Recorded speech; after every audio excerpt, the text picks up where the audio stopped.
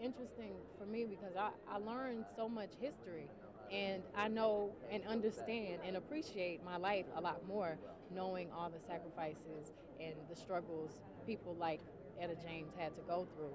I definitely wish after the movie, I said I have to go and make me a bunch of love songs and give back into my own life. She's she's amazing. You know, she brought. She's answering the same question. She just was phenomenal. You know, she really embraced the role. She was very honest. You know, what was most remarkable was the she allowed herself to be incredibly vulnerable, and she's an amazing singer, and so the combination of the two allowed her to play Etta James incredibly convincingly.